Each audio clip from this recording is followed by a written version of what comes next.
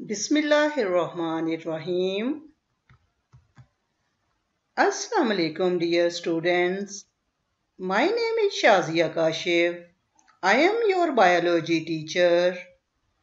Welcome to online classes at Divisional Public School and College, Sahiwal. Let's start our today's lecture. हमारे आज के lecture में topics हैं significance of meiosis, errors in meiosis, comparison between mitosis and meiosis. Learning objectives.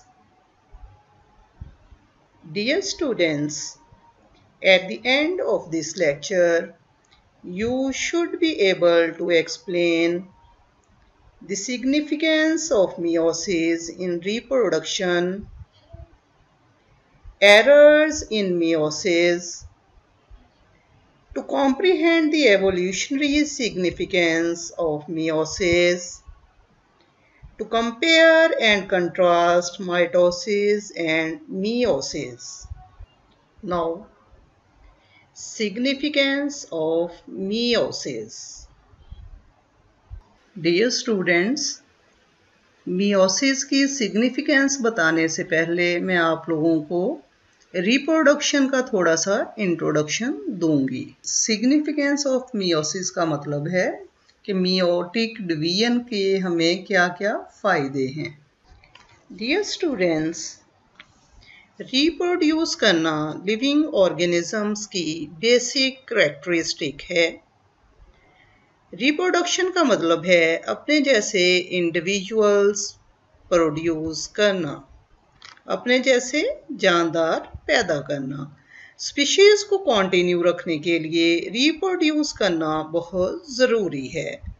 Reproduction दो तरह की होती है, asexual reproduction and sexual reproduction.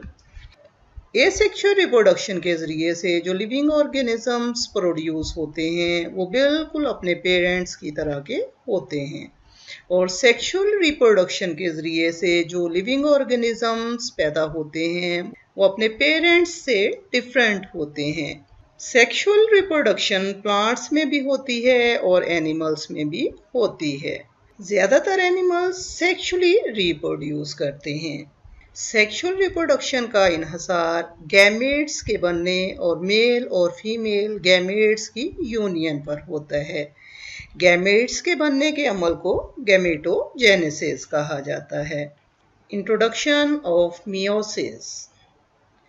The word meiosis comes from Greek word meion, meaning to make smaller, since it results in reduction in chromosome number.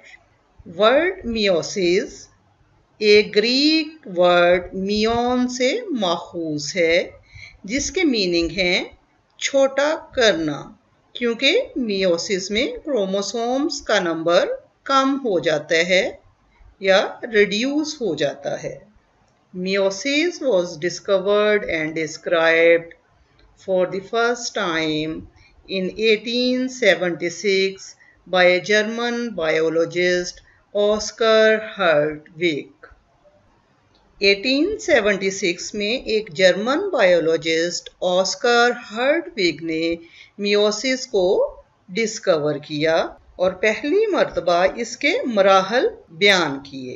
Dear students, ये diagram में आप लोगों को मियोसिस का प्रोसेस जो है वो दिखाया गया है, जिसमें ये आप लोगों को दिखाया गया है कि एक डिप्लॉयड सेल है।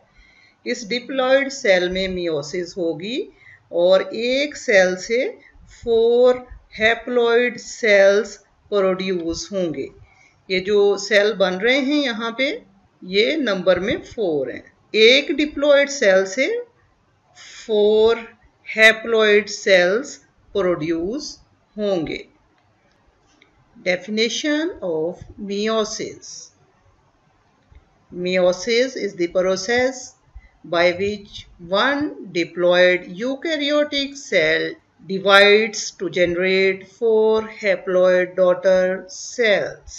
Meiosis वो प्रोसेस है जिसमें एक यूकैरियोटिक डिप्लॉइड सेल डिवाइड हो जाता है और 4 हैप्लॉइड डॉटर सेल प्रोड्यूस करता है।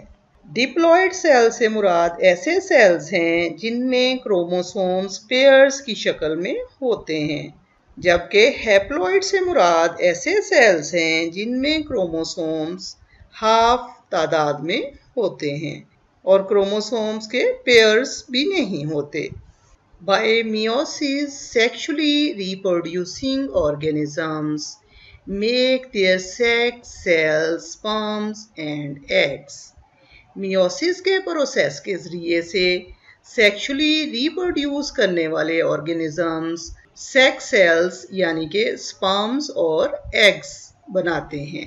डियर स्टूडेंट्स, सेक्सुअल रिप्रोडक्शन के लिए गैमीट्स होते हैं। ये गैमीट्स जो हैं ये सेक्स सेल्स कहलाते हैं। मेल की बॉडी में जो गैमेट्स होते हैं वो स्पर्म्स होते हैं, यानी कि स्पर्म भी सेल ही होता है, और फीमेल की बॉडी में गैमेट्स एग्स होते हैं और एग भी सेल ही होता है। ये गैमेट्स भी सेल डिवीजन के ज़रिए से ही बनते हैं, यानी मियोसिस के ज़रिए से सेक्स सेल्स बनते हैं।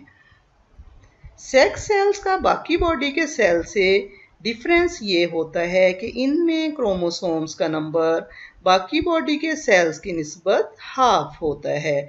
अगर हम इंसानों की बात करें तो इंसान की बाकी बॉडी के सेल्स में क्रोमोसोम्स 46 होते हैं, जबकि सेक्स सेल्स यानी एग्स और स्पर्म्स में क्रोमोसोम्स 23 होते हैं।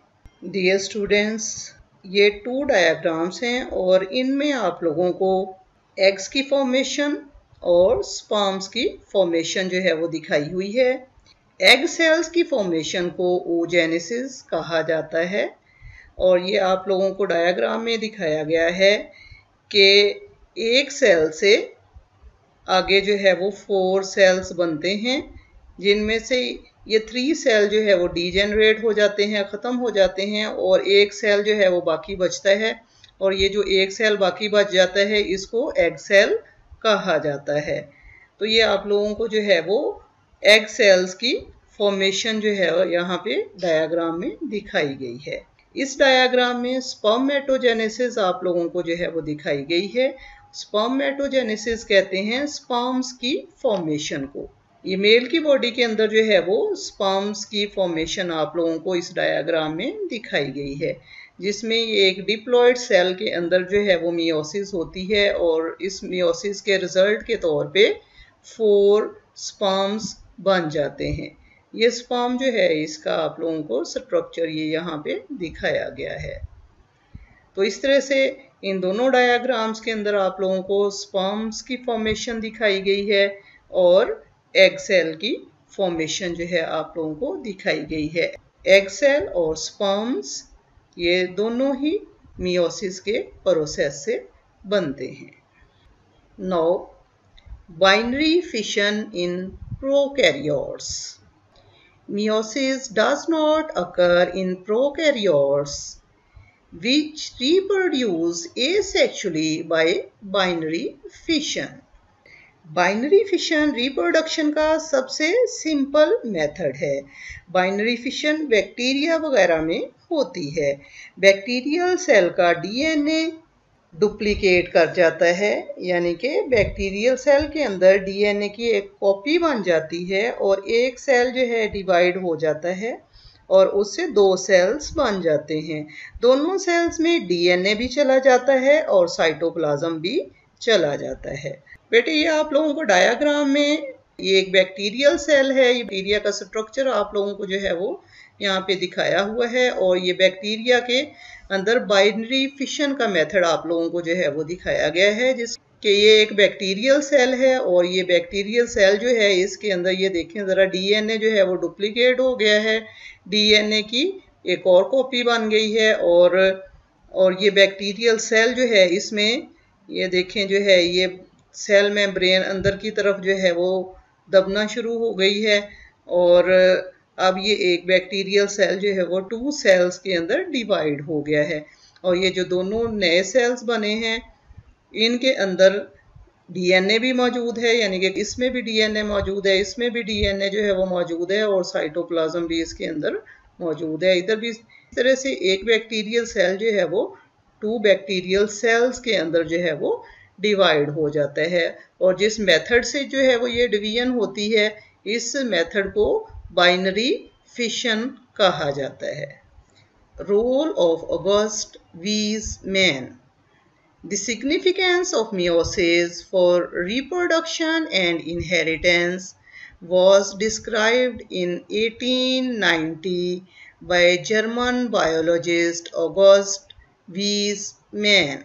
He pointed out that meiosis was necessary not only to maintain the number of chromosomes in the next generation but also to produce variations in next generation.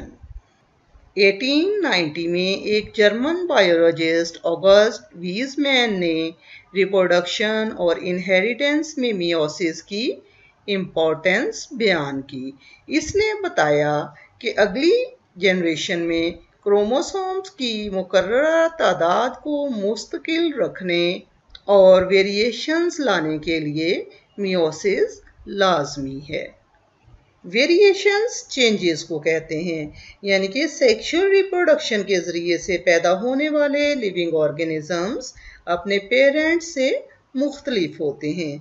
उसकी वजह यह है कि बच्चों का जेनेटिक मेकअप उनके पेरेंट्स के जेनेटिक मेकअप से डिफरेंट होता है। डियर स्टूडेंट्स, ये आप लोगों को डायग्राम में ये डीएनए जो है वो उसका स्ट्रक्चर दिखाया गया है और ये क्रोमोसोम जो है उसका स्ट्रक्चर जो है वो आप लोगों को दिखाया गया है। तो मियोसिस का जो प्रोसेस होता है इसमें नेक्स्ट जनरेशन के अंदर क्रोमोसोम्स का जो नंबर होता है वो मेंटेन रहता है। Maintenance of chromosome number in next generation. Meiosis is essential for sexual reproduction. In humans, diploid gamete mother cells or germline cells undergo meiosis to produce haploid gametes. Male and female gametes unite to form diploid zygote, which undergoes repeated mitosis and develops into a new diploid human. Sexual reproduction के लिए meiosis लाजमी है। इंसान में diploid gamete mother cells यानी germline cells meiosis के ज़रिए से हैप्लॉयड गैमेट्स बनाते हैं। मेल और फीमेल गैमेट्स मिलकर डिप्लॉयड जाइगोट बनाते हैं। जाइगोट में बार बार माइटोसिस होती है और वो एक नए डिप्लॉयड इंसान में डेवलप हो जाता है। ये स्टूडेंट्स, मियोसिस जो है ये सेक्सुअल रिप्रोडक्शन के लिए बहुत ज़्यादा ज़रूरी है। ह्यूमन की बॉडी के सेल्स में क्रोमोसोम्स का नंबर 46 होता है। स्पर्म्स में क्रोमोसोम्स का नंबर 23 होता है और एग्स में भी क्रोमोसोम्स का नंबर 23 होता है। जब ये एग और स्पर्म्स एक दूसरे के साथ फ्यूज हो जाते हैं तो जाइगोट बनता है और जाइगोट के अंदर क्रोमोसोम्स का नंबर भी 46 ही होता है। स्टूडेंट्स, ये डायग्राम में आप लोगों को ये एग सेल जो है वो दिखाया गया है। एग सेल्स कहाँ पे बनते हैं? फीमेल की बॉडी के अंदर एग सेल्स बनते हैं। तो ये एग और एग सेल के अंदर 23 जो है वो क्रोमोसोम्स होते हैं और इधर जो है ये आप लोगों को स्पर्म्स दिखाए गए हैं। स्पर्म्स कहाँ पे बनते हैं? मेल की बॉडी के अंदर स्पर्म्स बनते हैं और स्पर्म्स के अंदर भी 23 क्रोमोसोम्स होते हैं। अब इस एग और इस स्पर्म की फ्यूजन जो है वो होगी और इनकी फ्यूजन की वजह से जो है वो जाइगोट बनता है। फर्टिलाइजेशन के बाद जो है वो जाइगोट बन गया है। फर्टिलाइजेशन क्या है? Fusion of egg and sperm. तो एग के अंदर कितने क्रोमोसोम्स थे? 23 और स्पर्म्स के अंदर कितने क्रोमोसोम्स थे? 23। तो जब एक एग और स्पर्म की फ्यूजन हुई तो 23 प्लस 23 कितने हो गए? 46। तो ये जो जाइगोट बनेगा फर्टिलाइजेशन के बाद, इस जाइगोट के अंदर क्रोमोसोम्स का नंबर होगा 46, यानी कि 46 क्रोमोसोम जो हैं वो क्रोमोसोम्स जाइगोट के अंदर मौजूद होंगे। और अगर हम पेयर्स की बात करें तो 46 के अगर पेयर्स हम बनाएं तो ये बनते हैं 23 पेयर्स। अब ये जो जाइगोट है इसमें बार बार माइटोसिस होगी और बार बार माइटोसिस होने की वजह से एक नया इंडिविजुअल बन जाएगा।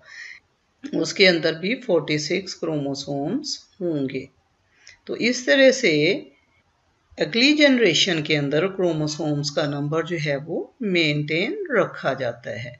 और मियोसिस जो है ये क्रोमोसोम्स के नंबर को मेंटेन रखने में हेल्प करती है।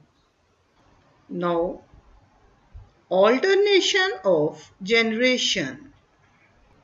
Many haploid fungi and protozoans produce haploid gametes through mitosis. बहुत सारे हैप्लॉइड फंजाई और प्रोटोजोन्स माइटोसिस के प्रोसेस के जरिए से हैप्लॉइड गैमेट्स प्रोड्यूस करते हैं।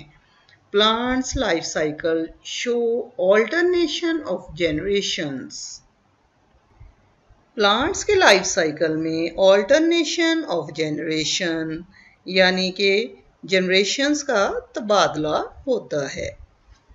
The cells of diploid sporophyte generation undergo meiosis to produce haploid spores, which grow into haploid gametophyte generation. Gametophyte generation produce haploid gametes through mitosis. The gametes combine to produce diploid zygote. Zygote undergoes repeated mitosis to become diploid sporophyte. Diploid sporophyte generations के cell में meiosis होती है। Dear students, plants के life cycle में दो तरह की generations produce होती हैं। एक जनरेशन स्पोरोफाइट कहलाती है और दूसरी जनरेशन गैमेटोफाइट जनरेशन कहलाती है। स्पोरोफाइट जनरेशन डिप्लॉइड होती है और स्पोर्स बनाती है। स्पोर्स मियोसिस के जरिए से बनते हैं और हैप्लॉइड होते हैं। गैमेटोफाइट जनरेशन हैप्लॉइड होती है और गैमेट्स बनाती है और गैमेट्स माइटोसिस के जरिए से बनते हैं।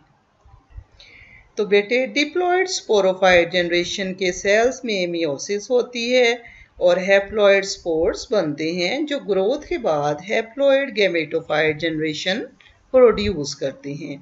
ये जनरेशन माइटोसिस से हैप्लॉइड गैमेट्स बना देती है। गैमेट्स के मिलने से डिप्लॉइड जाइगोट बनते हैं जो माइटोसिस के जरिए से नए डिप्लॉइड स्पोरोफाइट में डेवलप हो जाते हैं।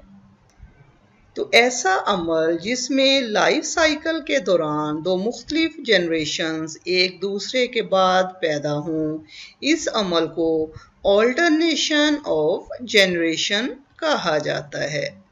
और वो जनरेशन तो कौन सी हैं प्लांट के लाइफ साइकिल में? Sporophyte generation and gametophyte generation. Sporophyte generation dominant होती है। ये आप लोगों को डायग्राम में ऑल्टरनेशन ऑफ जनरेशन जो है वो प्लांट के लाइफ साइकिल में दिखाई गई है। ये देखें बेटे, ये स्पोरोफाइट जनरेशन है और स्पोरोफाइट जनरेशन जो है ये डोमिनेंट जनरेशन होती है। ये स्पोरोफाइट जनरेशन है और स्पोरोफाइट जनरेशन से ये गैमेटोफाइट जनरेशन बनती है। Now, production of variations in next generations. The chromosome pairs of each parent undergoes crossing over during meiosis. So, daughter cells, gametes have genetic variations. When gametes fuse and form zygote, its genetic makeup is different from both parents. Thus, meiosis allows a species to bring variations in the next generations. Beneficial variations help organisms to adapt to the changes in environment. Dear students, meiosis की ये भी significance है कि meiosis के ज़रिए से जो individuals produce होते हैं वो अपने पेरेंट्स से डिफरेंट होते हैं, यानी अगली नस्ल के ऑर्गेनिजम्स का जेनेटिक मेकअप इनके पेरेंट्स के जेनेटिक मेकअप से डिफरेंट होता है। बच्चे अपने पेरेंट्स से मुख्तलिफ होते हैं।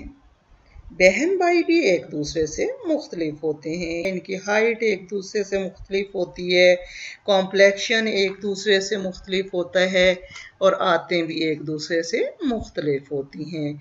ये सब कुछ क्रॉसिंग ओवर की वजह से होता है। तो मियोसिस के दौरान हर पेरेंट के क्रोमोसोम्स के पेयर्स क्रॉसिंग ओवर से गुजरते हैं, इसलिए डॉटर सेल्स यानी कि गैमेट्स में जेनेटिक वेरिएशंस आती हैं। जब गैमेट्स यानी कि एग और स्पर्म मिल के ज़ाइगोट बनाते हैं तो इनका जेनेटिक मेकअप दोनों पेरेंट्स से मुख्तलिफ होता है। इस तरह मियोसिस स्पीशीज़ को अगली जनरेशन में जेनेटिक वेरिएशंस पैदा करने का मौका फ्राहम करती है। यानी मियोसिस के दौरान हर पेरेंट के क्रोमोसोम्स के पेयर क्रॉसिंग ओवर से गुजरते हैं और इस तरह से डॉटर सेल्स यानी कि गैमेट्स में जेनेटिक वेरिएशंस आ जाती हैं। जब गैमेट्स मिल के ज़ाइगोट बनाते हैं तो इस ज़ाइगोट का जेनेटिक मेकअप दोनों पेरेंट्स से मुख्तलिफ होता है और इन वेरिएशंस की वजह से स्पीशीज़ के ऑर्गेनिजम्स अपने आप को माहौल में आने वाली चेंजेस के मुताबिक ढाल लेते हैं।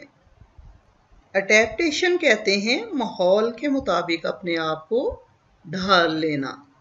डियर स्टूडेंट्स, ये आप लोगों को जो डायाग्राम दिखाई गई है इसमें ये होमोलोगस क्रोमोसोम का आप लोगों को पेयर दिखाया गया है और ये होमोलोगस क्रोमोसोम का जो पेयर है इसमें जो नॉन सिस्टर क्रोमाटिड्स होते हैं वो अपना जेनेटिक मटेरियल एक दूसरे के साथ एक्सचेंज कर लेते हैं और ये प्रोसेस जो है ये क्रॉसिंग ओवर कहलाता है, यानी कि क्रॉसिंग ओवर के ज़रिए से जो नॉन सिस्टर क्रोमाटिड्स हैं होमोलोगस क्रोमोसोम्स के वो अपना जेनेटिक मटेरियल एक दूसरे के साथ एक्सचेंज कर लेते हैं। ये जो जेनेटिक मटेरियल एक्सचेंज किया हुआ है ये डायग्राम में आप लोगों को ये दिखाया गया है और ये जेनेटिक मटेरियल के एक्सचेंज होने की वजह से नए पैदा होने वाले इंडिविजुअल्स के अंदर वेरिएशंस आती हैं कि नए पैदा होने वाले जो इंडिविजुअल्स हैं, जो ऑर्गेनिजम्स हैं, वो अपने पेरेंट्स से डिफरेंट होते हैं। Now errors in meiosis. Dear students, meiosis का प्रोसेस जो होता है इसमें बाज़-औक़ात कोई ना कोई एरर्स भी आ जाते हैं। Disjunction. During anaphase 1 chromosomes separate and go to opposite poles, while during anaphase 2 sister chromosomes separate. It is called disjunction. Anaphase 1 में क्रोमोसोम्स सेपरेट होते हैं लेकिन एनाफेज 2 में सिस्टर क्रोमाटिड्स सेपरेट होते हैं और इसको डिसजंक्शन कहा जाता है। Non-disjunction. Sometimes the separation is not normal and it is called non-disjunction. बाज़ औक़ात सिस्टर क्रोमाटिड्स की सेपरेशन नॉर्मल तरीके से नहीं हो पाती, इसको नॉन डिसजंक्शन कहते हैं। इस नॉन डिसजंक्शन का रिजल्ट ये होता है कि ऐसे गैमेट्स बन जाते हैं जिनमें क्रोमोसोम्स की तादाद कम या ज़्यादा होती है। डियर स्टूडेंट्स, ये आप लोगों को मियोसिस का प्रोसेस दिखाया गया है। इसमें ये देखें, एक सेल जो है ये 4 हैप्लॉइड सेल्स में डिवाइड हो जाता है और ये नॉर्मल जो है वो प्रोसेस जो मियोसिस का होता है वो आप लोगों को दिखाया गया है कि एक डिप्लॉइड सेल से 4 हैप्लॉइड सेल्स बन जाते हैं और ये जो 4 हैप्लॉइड सेल्स बनते हैं इनके अंदर क्रोमोसोम्स जो हैं वो एक जैसी तादाद में चले जाते हैं। इस डायग्राम में आप लोगों को डिसजंक्शन दिखाई गई है और इस वाली डायग्राम में आप लोगों को नॉन डिसजंक्शन दिखाई गई है, जिसमें आप लोगों को ये दिखाया गया है कि होमोलोगस क्रोमोसोम्स जो हैं वो नॉर्मल तरीके से सेपरेट नहीं होते और इस तरह से ये डिप्लॉइड सेल से जो 4 हैप्लॉइड सेल्स जो हैं वो बनते हैं वो सही नहीं बनते, यानी कि एबनॉर्मल जो है वो गैमेट्स बन जाते हैं। ये 4 जो हैप्लॉइड यहाँ पे सेल्स आप लोगों को बने हुए दिखाए हुए हैं, यानी कि ये गैमेट्स जो हैं वो बने हुए दिखाए हुए हैं। इनमें आप देखें, ये 2 के अंदर तो क्रोमोसोम का नंबर जो है वो नॉर्मल है, लेकिन ये जो 2 आप लोगों को सेल्स नजर आ रहे हैं इनके अंदर क्रोमोसोम्स का नंबर जो है वो डिफरेंट है। ये वाला जो गैमेट है, ये वाला जो सेल है, इसके अंदर एक भी क्रोमोसोम नहीं गया, लेकिन ये वाला जो सेल है इसके अंदर 2 क्रोमोसोम्स जो हैं वो चले गए और ये वाले जो 2 सेल्स हैं इनके अंदर क्रोमोसोम जो है इसके अंदर भी एक है, इसके अंदर भी एक है, इसके अंदर 2 चले गए हैं और इसके अंदर कोई भी नहीं गया। यानी कि इसका मतलब ये है कि ये वाले जो गैमेट्स यहाँ पे बने हैं, सेल्स जो बने हैं, ये नॉर्मल नहीं हैं, ये एबनॉर्मल सेल्स यहाँ पे बन गए हैं। Results of non disjunction. Non-disjunction results in the production of gametes which have either more or less than normal number of chromosomes. If such abnormal gamete fuses with a normal gamete, it results abnormal chromosome number in next generation. For example, 47 or 45 chromosomes in humans. यानी कि chromosomes की अगर non disjunction हो जाती है तो इसकी वजह से जो गैमेट्स बनेंगे इनमें क्रोमोसोम्स का नंबर नॉर्मल नहीं होगा। यानी कि अगर ह्यूमंस की अगर हम बात करते हैं तो इनके जो गैमेट्स हैं उनके अंदर क्रोमोसोम्स का नंबर 23 होना चाहिए, लेकिन अगर नॉन डिसजंक्शन हो जाती है तो क्रोमोसोम्स का नंबर 23 नहीं होगा। गैमेट्स के अंदर, एग या स्पर्म्स के अंदर या 22 क्रोमोसोम्स होंगे या फिर 24 क्रोमोसोम्स होंगे। अगर गैमेट्स में क्रोमोसोम्स का नंबर 22 है तब भी ये एबनॉर्मल है। अगर क्रोमोसोम्स का नंबर जो है गैमेट्स में 24 है तब भी ये एबनॉर्मल गैमेट है। अगर गैमेट में क्रोमोसोम्स का नंबर 23 है तो ये नॉर्मल गैमेट होगा। फर्ज करें एग के अंदर क्रोमोसोम्स का नंबर 22 है और स्पर्म में नॉर्मल 23 क्रोमोसोम्स हैं, तो जब इस एबनॉर्मल एग की फ्यूजन नॉर्मल स्पर्म के साथ होगी तो जो जाइगोट बनेगा इसके अंदर क्रोमोसोम्स का नंबर 45 होगा और जाइगोट से जो इंडिविजुअल बनेगा इसमें क्रोमोसोम्स का नंबर नॉर्मल नहीं होगा, यानी कि 45 क्रोमोसोम्स होंगे, जबकि होने कितने चाहिए 46, क्योंकि जो नॉर्मल नंबर है क्रोमोसोम्स का ह्यूमन सेल्स के अंदर वो 46 है। तो एबनॉर्मल गैमेट्स के अंदर जो है वो क्रोमोसोम्स का नंबर फिर जो है वो 23 नहीं होगा या 22 होगा या 24 होगा। तो अगर एबनॉर्मल गैमेट दूसरे नॉर्मल गैमेट्स के साथ मिलता है तो नई जनरेशन में क्रोमोसोम्स की जो तादाद है वो भी एबनॉर्मल हो जाती है। मिसाल के तौर पे इंसान में 47 या 45 क्रोमोसोम्स हो जाते हैं। Now comparison between mitosis and meiosis. Meiosis 2 is similar to mitosis, while meiosis 1 makes the actual difference between two cell divisions. Meiosis 2 to mitosis की तरह की ही होती है, जबकि meiosis 1 मुख्तलिफ होती है। इसलिए meiosis 1 इन दोनों सेल डिवीजन्स में डिफरेंस की जिम्मेदार है।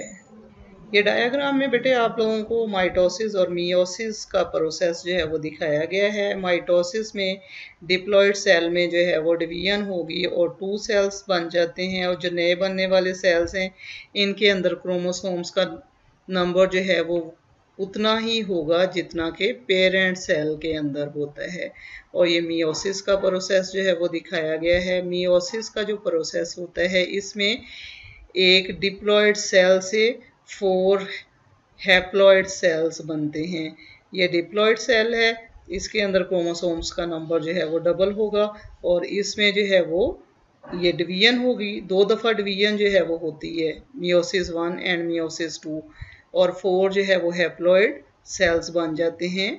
और जो 4 हैप्लॉयड सेल्स बनेंगे इनके अंदर क्रोमोसोम्स का नंबर हाफ होता है। The following chart describes the main differences between mitosis and meiosis 1.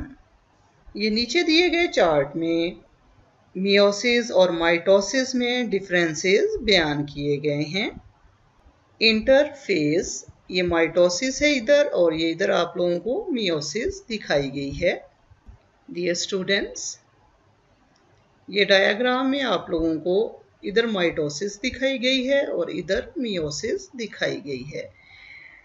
ये इंटरफेस है माइटोसिस की या मियोसिस की, ये इंटरफेस आप लोगों को जो है वो दिखाई गई है। और इसके बाद जो है ये आप लोगों को प्रोफेस जो है वो दिखाई गई है माइटोसिस की, और ये मियोसिस की प्रोफेस दिखाई गई है। ये मेटाफेज है माइटोसिस की, ये मियोसिस की मेटाफेज है।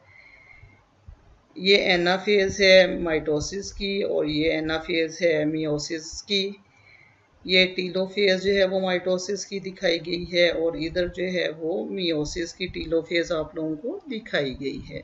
अब माइटोसिस और मियोसिस में जो डिफरेंसेस हैं वो यहाँ पे लिखे भी हुए हैं, और इनको डायग्राम के ज़रिए से भी साथ साथ आप लोगों को दिखाया गया है।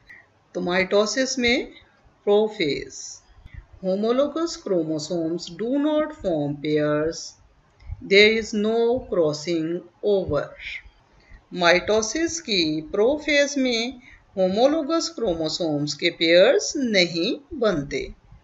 Prophase of meiosis 1, pairing of chromosomes, crossing over between homologous chromosomes.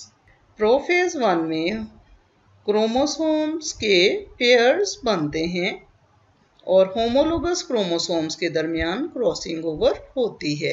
ये देखें बेटे, ये यहाँ पे आप लोगों को मियोसिस में ये क्रोमोसोम्स जो हैं इनकी पेयरिंग दिखाई गई। ये पेयर बना हुआ है होमोलोगस क्रोमोसोम्स का, ये इधर पेयर बना हुआ है होमोलोगस क्रोमोसोम्स का, जबकि माइटोसिस में ये क्रोमोसोम्स अलग-अलग आप लोगों को दिखाए गए हैं। इनकी यहाँ पे पेयरिंग नहीं हुई, इधर जो है वो पेयर बने हुए आप लोगों को नजर आ रहे हैं।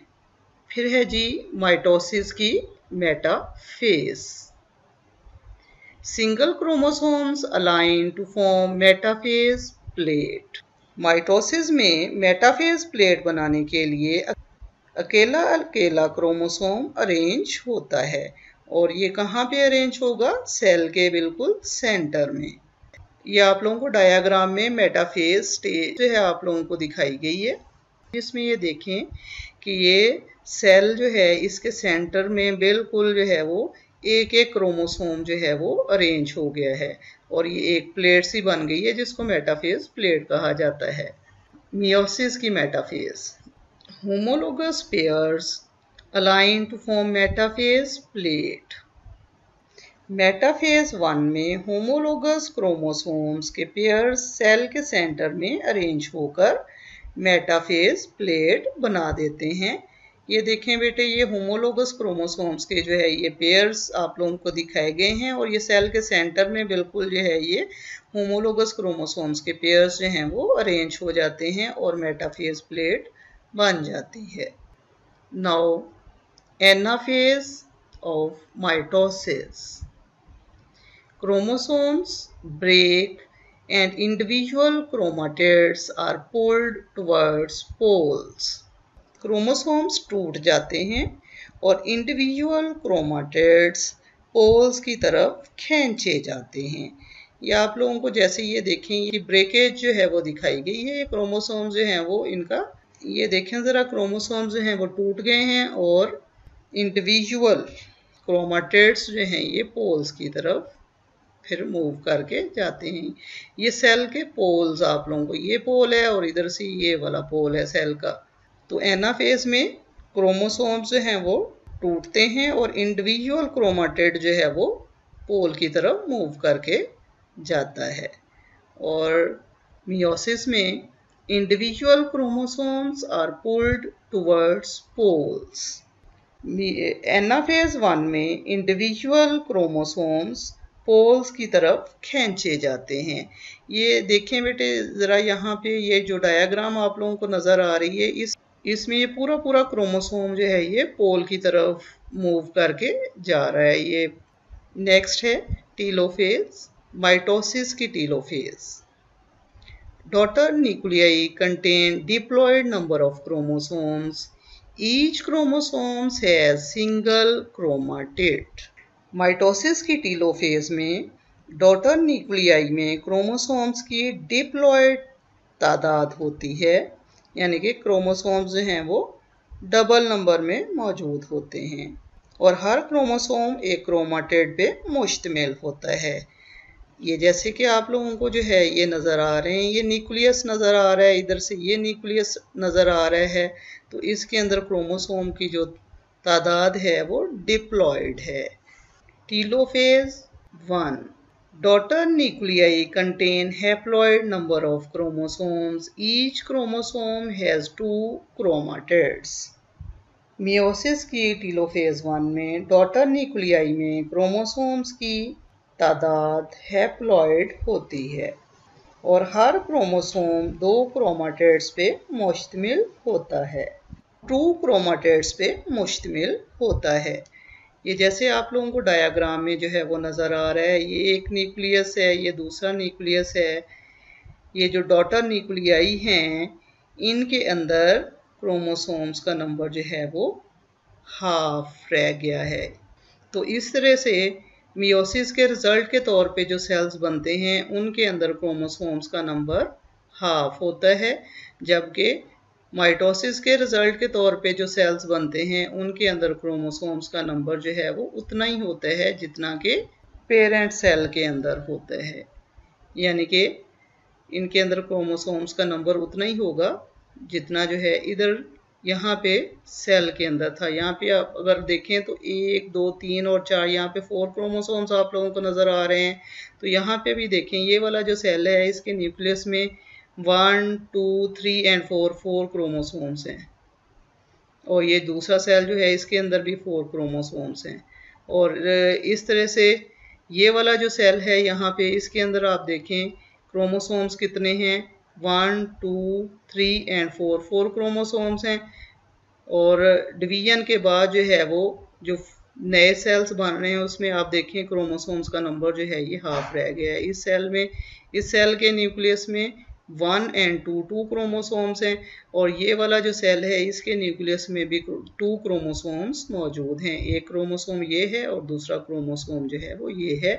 तो इस तरह से इस सेल के न्यूक्लियस में भी 2 क्रोमोसोम्स हैं, इस सेल के न्यूक्लियस के अंदर भी 2 क्रोमोसोम्स आप लोगों को नज़र आ रहे हैं। बेटे यहाँ पे 46 दरअसल क्रोमोसोम्स बनाना मुश्किल था, इसलिए जो है ये आप लोगों को 4 क्रोमोसोम्स बना के जो है वो आप लोगों को डायग्राम दिखा दी है। वैसे ह्यूमन बॉडी के जो सोमैटिक सेल्स होते हैं उनके अंदर क्रोमोसोम्स का नंबर 46 होता है। तो अब यहाँ पे 46 बनाने मुश्किल थे, इसलिए जो है वो बनाने भी मुश्किल थे, उनके डिवीजन दिखाना भी मुश्किल था, इसलिए जो है वो 4 क्रोमोसोम्स आप लोगों को बना के तो दिखा दिए गए हैं। और ये सोमैटिक सेल्स में जो है वो माइटोसिस होती है। सोमैटिक सेल्स हमारी बॉडी के जो सारी बॉडी के जो सेल्स हैं वो सोमैटिक सेल्स कहलाते हैं, और इनके अंदर क्रोमोसोम्स का नंबर जो है वो 46 होगा। और डिवीजन के बाद जो सेल्स बनेंगे उनके अंदर भी क्रोमोसोम्स जो हैं वो उनका नंबर 46 ही होता है। जबकि मियोसिस जो है वो जब होती है डिप्लॉयड सेल्स के अंदर, तो उनमें मियोसिस के रिजल्ट के तौर पे जो सेल्स बनते हैं उनके अंदर क्रोमोसोम्स का नंबर जो है वो हाफ रह जाता है। यानी कि सेक्स सेल्स जो हैं वो यानी कि जो गैमेट्स बनेंगे मियोसिस के रिजल्ट के तौर पे, जो गैमेट्स बनते हैं, स्पर्म्स बनते हैं या एग्स बनते हैं, उनके अंदर क्रोमोसोम्स का नंबर जो है वो हाफ रह जाता है। कितने होंगे क्रोमोसोम्स नए बनने वाले सेल्स के अंदर? 23 नंबर होगा क्रोमोसोम्स का नए बनने वाले सेल्स के अंदर। तो ये आप लोगों को 23 यहाँ पे दिखाना मुश्किल था, इसलिए जो है यहाँ पे 2 दिखा दिए। वैसे यहाँ पे जो है वो 46 क्रोमोसोम्स होंगे जिस सेल ने डिवाइड होना है। डिवीजन के बाद जो बनेंगे सेल्स उनके अंदर 23 जो है वो क्रोमोसोम्स होंगे। लेकिन ये माइटोसिस में 46 यहाँ पे होंगे, और डिवीजन के बाद जो ये वाले सेल्स बन रहे हैं इनके अंदर, इसके अंदर भी 46 क्रोमोसोम्स होंगे, इसके अंदर भी 46 ही क्रोमोसोम्स हैं। Now recapitulation. डियर स्टूडेंट्स, हमारे आज के लेक्चर के मेन पॉइंट्स ये हैं। Meiosis is the process by which one diploid eukaryotic cell divides to generate 4 haploid daughter cells. By meiosis, sexually reproducing organisms make their sex cells, sperms and eggs. The significance of meiosis for reproduction and inheritance was described in 1890 by German biologist August Weismann. Meiosis is essential for sexual reproduction. Meiosis allows a species to bring variations in the next generations. Beneficial variations help organisms to adapt to the changes in environment. Now, assessment MCQs. Dear students, आज के topics से relevant आप लोगों से इस तरह के MCQs पूछे जा सकते हैं। MCQ 1. The result of meiosis in one cell is production of dash daughter cells. Options हैं option A 3, option B 2, option C 4, option D 6। तो आंसर है option C 4। MCQ number 2. The significance of meiosis was described by options हैं option A T.H. Morgan, option B August Weismann, option C W. Fleming, option D Oscar Hartwig। तो answer है option B August Weismann। MCQ number 3. Which process does not occur in prokaryotes? Options हैं option A meiosis, option B mitosis, option C binary fission, option D both A and B। तो answer है option D both A and B। MCQ number 4. When separation of chromosomes is not normal, it is called. Options हैं option A disjunction, option B non-disjunction, option C phragmoplast, option D cleavage। तो options हैं option B non disjunction. Question number 5, during anaphase 1 chromosomes separate and go to opposite poles. If this separation of chromosomes is normal, then it is called, options हैं option A disjunction, option B non disjunction, option C फ्रैगमोप्लास्ट, option D cleavage. तो answer है option A disjunction. Assessment short questions. Dear students, आज के topic से relevant आप लोगों से इस तरह के शॉर्ट क्वेश्चंस पूछे जा सकते हैं। Question number 1, what is disjunction? Question number 2, what is non disjunction? Question number 3, what do you know about meiotic errors? और ये क्वेश्चन आप लोगों से इस तरह से भी पूछा जा सकता है, discuss errors in meiosis. Question number 4, who describe the importance of meiosis for reproduction and inheritance? Question number 5, what are the results of non-disjunction? Now assessment long questions. Students, आप लोगों से आज के टॉपिक से रेलेवेंट इस तरह के long questions भी पूछे जा सकते हैं। Question number 1, describe the significance of meiosis. Question number 2, give a comparison between mitosis and meiosis with the help of diagram. और यही क्वेश्चन आप लोगों से इस तरह से भी पूछा जा सकता है, describe the main differences between mitosis and meiosis with the help of diagram. Dear students, अब हम वीडियोस भी देखेंगे।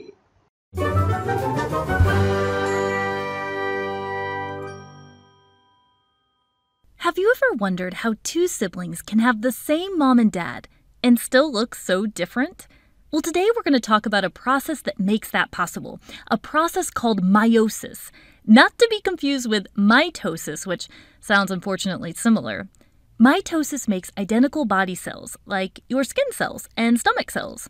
Recall from our mitosis clip that since it makes identical body cells, mitosis is important for growth and for repair of damage, or to replace worn-out cells. But not meiosis. Meiosis is a process that contributes to genetic variety. Meiosis also doesn't make body cells. It makes sperm and egg cells, otherwise known as gametes, the fancier word. You might recall that humans have 46 chromosomes. That's how many chromosomes most body cells in your body have. But there are some human cells that don't have 46 chromosomes. Human sperm cells and egg cells have 23 chromosomes. Why the number difference? Well, if a sperm cell has 23 chromosomes and an egg cell has 23 chromosomes, when they come together, that makes 46 chromosomes. That will allow a newly formed fertilized egg to develop into a human. Meiosis is what we call a reduction division because you have a starting cell that has 46 chromosomes, and your ending cell, the sperm and egg cells, have only 23 chromosomes. Before we can start getting into the stages of meiosis to make gametes, we have to remember what happens before meiosis can even start. Actually, this also happens before mitosis. It's the stage known as interphase. And if you remember interphase, it's when the cell is growing, it's replicating its DNA, it's carrying out cell processes, and just like mitosis, interphase happens before meiosis is even going to start. So the starting cell has 46 chromosomes, and you have to duplicate those chromosomes in interphase before meiosis starts. That basically means you are duplicating your DNA, since chromosomes are made of DNA and protein. Ready for the tricky part? Well, because we tend to count chromosomes by the number of centromeres present, when the 46 chromosomes duplicate, we still say there are 46 chromosomes, because the sister chromatids are still attached, and we are actually counting by centromeres. So 46 chromosomes here, They replicate in interphase, and you still have 46 chromosomes in this picture. But you went from 46 to 92 chromatids. Little tricky there. We have a detailed video that explains these chromosome numbers before and after replicating in interphase that can be useful for meiosis. Okay, so interphase checklist done. Now we can move into meiosis. You might remember the mitosis stages PMAT. The P was for prophase, the M was for metaphase, the A for anaphase, and the T for telophase. And the good news is that in meiosis, you still use those terms. But because meiosis is actually a reduction division, you're going from 46 chromosomes to 23, which means you actually divide twice. So instead of mitosis, where you divide one time and do PMAT one time, in meiosis you're going to divide twice and therefore do PMAT twice. And because of this, in meiosis, you put numbers after the phases to indicate whether you're in the first division or the second division. So let's dive right in. So let's start with the very first step, prophase 1. One thing I like to remember about prophase is pro, this actually means before, and it kind of helps you remember that it comes before all the other stages start. This is where the chromosomes are going to condense and thicken. They are actually going to line up with their homologous pairs. The word homologous means that the chromosomes are approximately the same size and they contain the same types of genes in the same locations. They're going to match up. It is during this prophase 1 that this amazing process occurs called crossing over. Now, I know crossing over probably sounds like something very different, but this is actually a really awesome process because this is when the chromosomes, they're lined up in homologous pairs, and they have this way that they can transfer their genetic information and exchange it between each other. It's kind of like these chromosomes flop over each other, and they do a little genetic information exchange here. It makes for what we call recombinant chromosomes, which can eventually contribute to the variety that we were mentioning that siblings can have even when they have the same parents. More about that later. Now we move into metaphase 1. In metaphase 1, think of the M as standing for middle. The chromosomes are now going to be in the middle of the cell. It's a little bit different, though, from mitosis because these chromosomes are going to be in pairs in the middle of the cell. So it's not a single file line. They're in pairs in the middle. Now, during anaphase 1, think of A for away because the chromosomes are going to be pulled away by the spindle fibers. Then we end with telophase 1, where you have two newly formed nuclei, and it becomes obvious that you're going to end meiosis 1 with two new cells. Cytokinesis follows with splitting the cytoplasm.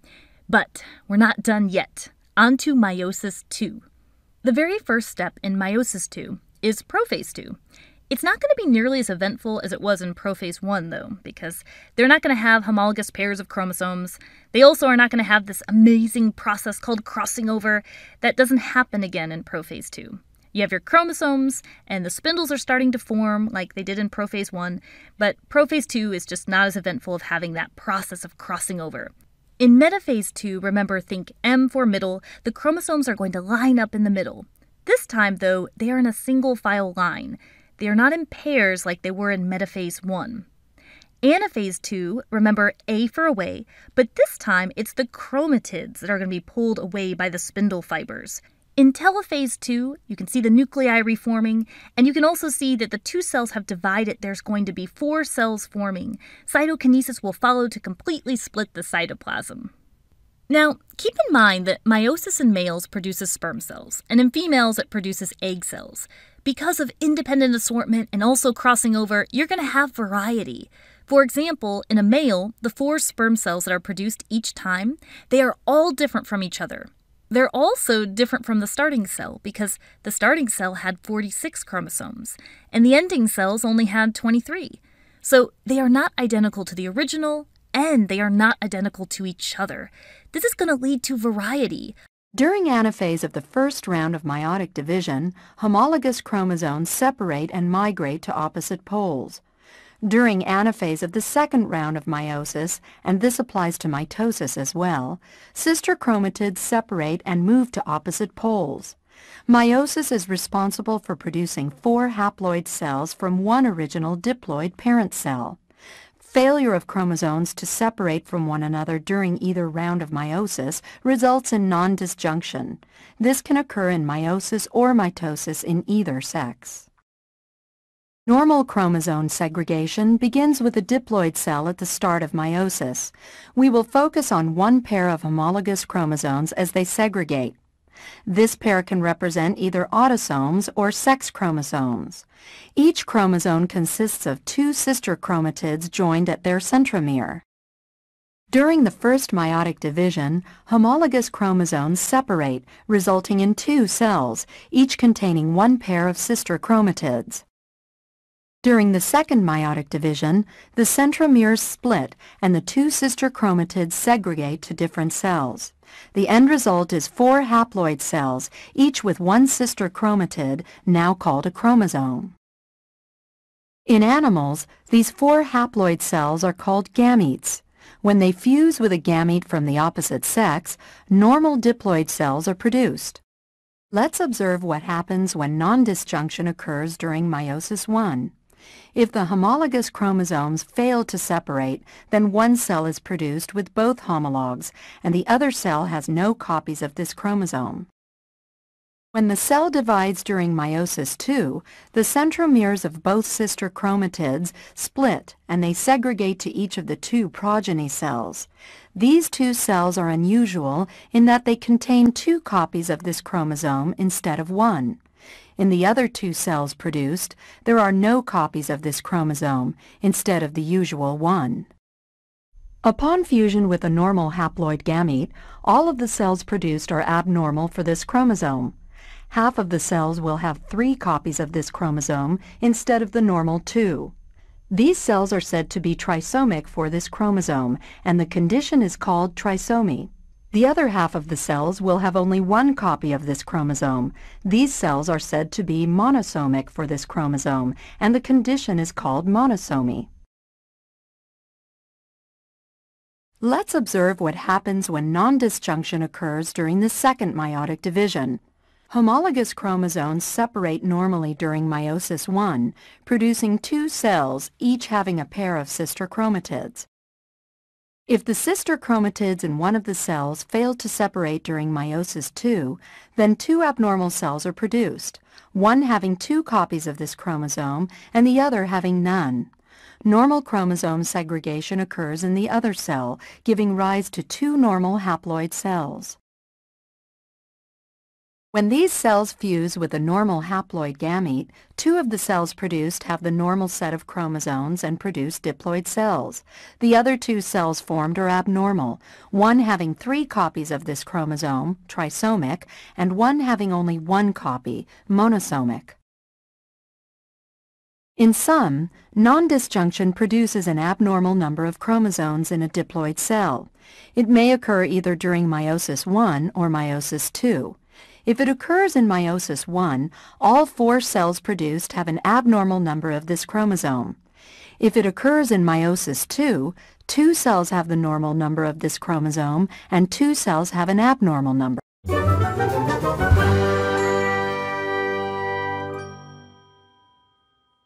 In biology, there are often vocabulary terms that sound pretty similar. Chromosome, chromatid, chromatin, transcription, translation, mitosis, meiosis. You probably have encountered this. When I was first learning about mitosis and meiosis, I learned them both separately first. And then I tried to figure out what was the same about them, what was different, why did they both matter. I would try to compare the stages by flipping through images. You know what would have really helped me?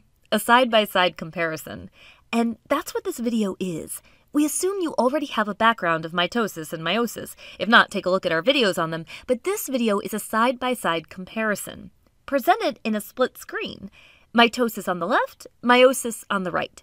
Both of these processes, along with the cytokinesis that follows them to split the cytoplasm, are involved in making new cells. Mitosis results in body cells. Meiosis results in sperm and egg cells, otherwise known as the fancy term gametes. Before we start mitosis and meiosis, let's look at what you start with. Your starting cell in both mitosis and meiosis is diploid, written here as 2N. That means it has 2 sets of chromosomes. In humans, that's including 1 set of 23 chromosomes from mom and 1 set of 23 chromosomes from dad. 46 chromosomes total. During interphase, the cell duplicates the chromosomes. When you duplicate 46 chromosomes, you still say there are 46 chromosomes, as the newly duplicated portion is still attached at the centromere region. But there are actually 92 chromatids. Interphase isn't part of mitosis or meiosis, but it's a really important phase because it duplicates chromosomes before we get started. Just to point out, it's really hard to draw 46 chromosomes. We're going to use 6 chromosomes in our diagrams when we illustrate what's happening, because it's much easier to draw and visualize. Oh, and just a fun fact, some insects have 6 chromosomes, like mosquitoes.